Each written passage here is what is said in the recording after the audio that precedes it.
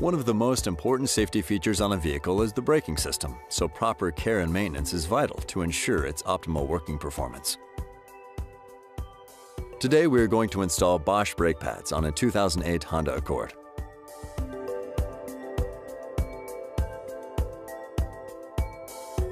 Several tools are required to perform a brake disc installation, including a ratchet, sockets, wrenches, screwdrivers, wire brush or file, cylindrical wire brush, hammer, hub flange cleaning tool, impact driver, and torque wrench.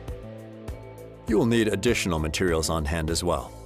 Shop towels, brake cleaner, penetrating oil, and synthetic brake lubricant are critical to successfully completing a brake job and restoring your vehicle's braking system to its original operating condition.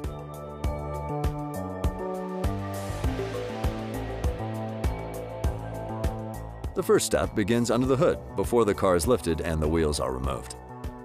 Begin the inspection process at the master cylinder. Check the fluid level. If the fluid level is low, this tells us the pads are worn or there's a leak in the system.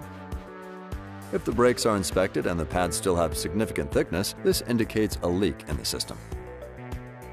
Brake system leaks are generally obvious and can be felt by pedal feedback. Slow leaks, where there is not much difference in pedal feel, are usually found at the primary piston seal in the master cylinder. There may be a visible trail of fluid under the master cylinder on the front of the booster, or a leak at the primary seal may leak brake fluid directly into the booster. Finding this leak may require removing the master from the booster and checking for brake fluid where the master cylinder recesses into the front of the booster.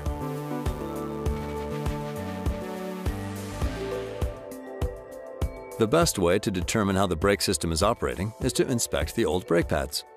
The wear patterns on the pads will show how the system is operating and even indicate which components are causing wear issues. Start by raising the vehicle and removing the wheel. The best way to examine the brake pads is with the caliper removed. Caliper removal is easiest when the piston is fully seated against the bottom of the caliper bore. The piston will need to be bottomed anyway to accommodate the thickness on the new brake pads when reinstalling the caliper over the rotor.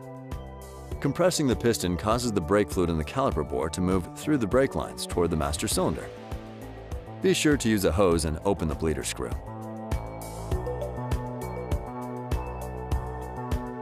Now compress the caliper piston.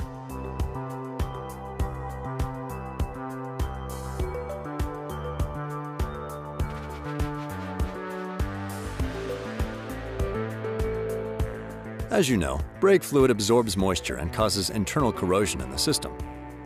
The majority of today's vehicles have ABS, so it's important to not move corrosion-laden brake fluid through the ABS unit. Doing so could cause a valve in the modulator to stick and turn the ABS light on.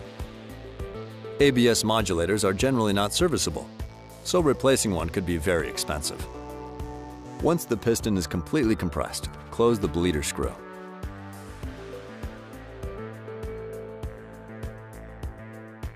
Remove the two bolts or pins that mount the caliper to the bracket, and remove the caliper from the bracket. Check the brake hose for cracks and dry rot. Next, check the area around the piston dust boot for any signs of caliper leaking. Then hang the caliper out of the way so the hose isn't damaged. Now the pads are exposed in the bracket. This is the perfect opportunity to check for tapered or uneven wear. These two types of wear indicate high mechanical resistance at the slide pins or at the bracket to pad contact points.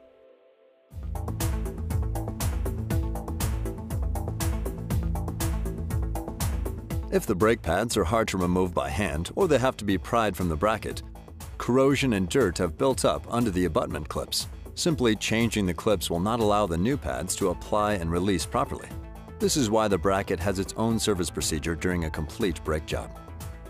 Examine the face of the friction material for heat cracks and other unusual wear patterns such as stepped wear, possibly from the rust ridge on the outer and inner diameter of the rotor. All rotors have these rust ridges. Remove the two bolts holding the bracket, then remove the bracket. The pad bracket is where the majority of brake issues occur, which is why it's so important to service this component. Mount the bracket in a vise. Begin the bracket service by stripping the bracket of all hardware. Note which pin came out of which bore.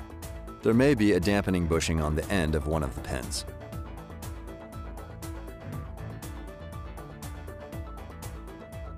Use a file, roll-lock disc, or wire brush to clean the area of the bracket where the abutment clip rests. Use a metal bore brush to clean the slide pin bore. When these procedures have been completed, spray the entire bracket with brake cleaner. Apply synthetic brake lube to the surface of the bracket where the abutment clip will rest. This will provide a moisture barrier to retard the development of new corrosion under the clip. Apply synthetic lube to the pin bore, but not too much and not all the way to the bottom.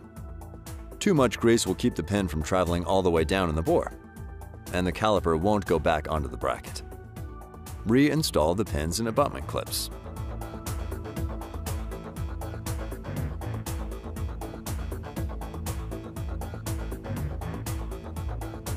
Apply a thin coating of lube to the clips and pins.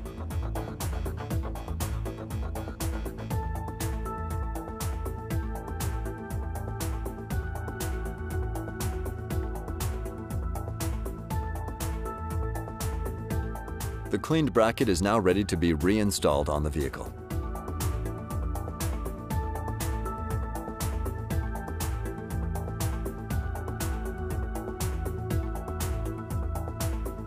To aid in removal of the old rotor, spray penetrating oil at the base of the lug studs. Then remove the set screws with the appropriate tool.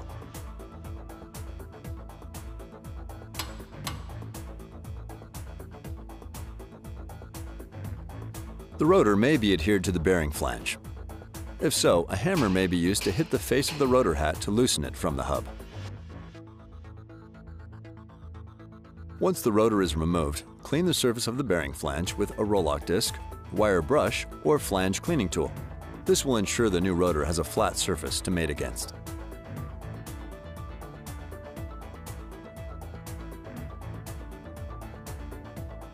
Apply a thin coating of synthetic brake lube to the flange and install the new rotor. Reinstall the set screws and be sure to clean any dirt or grease from the surface of the new rotor. The rotor is now installed.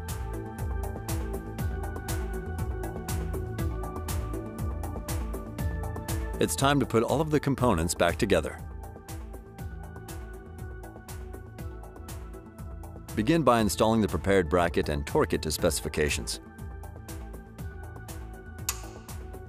Install the new pads into the bracket. With the prep work completed on the bracket, the new pad should slide into the bracket very easily.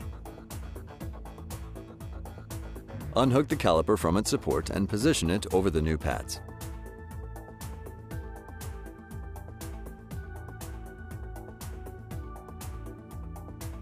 Tighten the caliper mounting bolts to specifications. Install the wheel assembly and torque to specifications. Now the vehicle can be lowered to the ground. Before starting the car, apply short strokes to the brake pedal until it's high and firm. Check the master cylinder level after the pedal has been pumped. Now it's time for a test drive. A test drive after a brake job should include approximately 10 complete stops from 20 to 0 miles per hour and about 10 slowdown cycles from 40 to 20 miles per hour. Be sure to allow a short cooling period between each braking event. Thanks for watching. Be sure to ask for the Bosch brake parts featured in this video at your local auto supply store. To find your local source for high-quality Bosch automotive products, visit our website at boschautoparts.com. For professional assistance with your auto repair needs, contact an independently owned and authorized Bosch Car Service repair shop. Visit boschcarservice.us to find one near you.